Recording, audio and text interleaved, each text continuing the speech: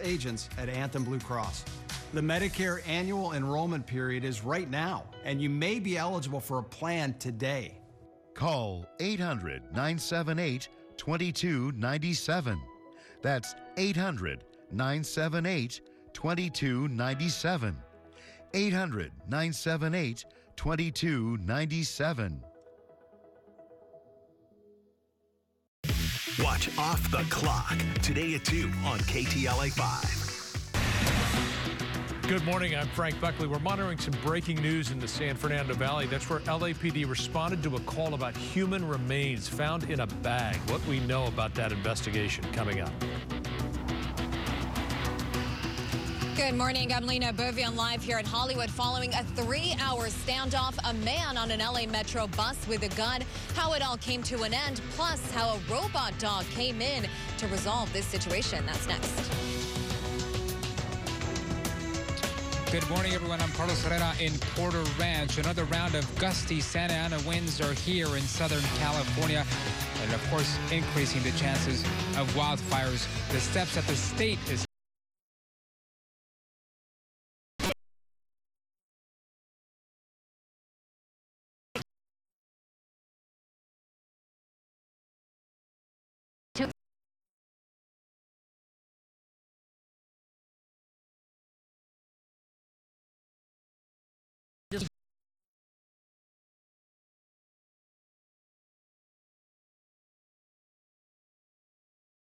good.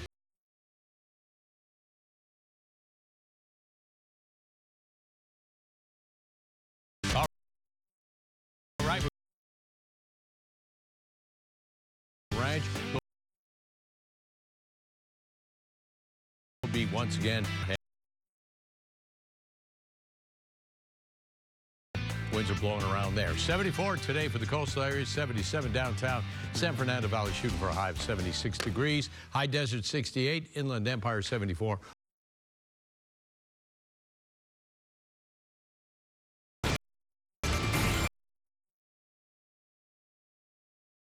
News this morning out of Encino, where LA planes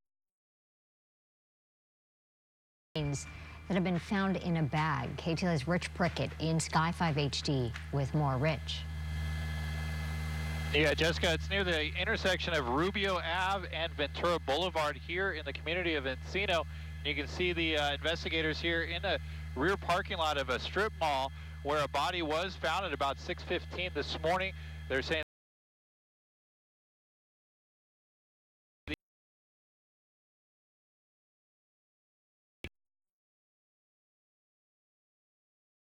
canopy that's set up near the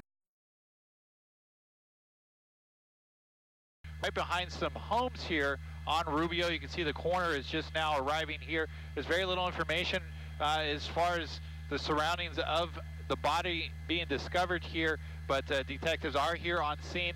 There is a large crime scene set up here near Rubio and Ventura Boulevard, and of course, as we learn more, we'll pass it along. That's the latest from Encino. I'll send it back to you in Hollywood.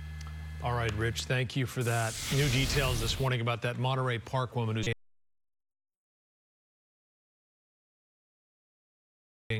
has drowned. The 29-year-old was in a remote area while on a kayaking excursion. She went for a swim and she did drown. Her kayak was later found. No sign of Ng. She works for the Alhambra Unified School District, where she assists students with disabilities. Ng's family hired a private search firm who says they have covered 99% of the lake, and she has not been located. The LAPD deployed a robo-dog to help bring a standoff with an armed man on board of a Metro bus to an end. You may have seen it live right here on KTLA. Our Alina Bovian live now in East Hollywood with more on what happened. Alina, good morning. Jessica, good morning. Well, everything ended peacefully today. The suspect Melrose and Western is back open. This part today. We saw it in action, this new technology for the LAPD. So take a look at this video. This is from earlier this morning where it all went down here in Hollywood. The armed suspect was taken into custody with the help of this robot dog. LAPD SWAT officers deployed the robot dog to assist, saying the use of this new technology helped resolve the situation without putting any officers or community members in harm's way. We've seen these robot dogs come in handy during similar situations over the last few months. Despite some pushback, this new technology was approved and funded earlier this year by the LA City Council, a near $280,000 project for the LAPD. And you can see here in this video, this robot dog staying very close to the suspect as he surrendered to police. This comes after a near 3-hour standoff, which started around 4:30 this morning here in Hollywood. A 911 call came in from a passenger on the LA Metro bus saying that another passenger was asleep and had a gun under the seat or possibly next to his feet. The bus is an LA Metro bus which was going northbound on Western this morning, approaching Melrose.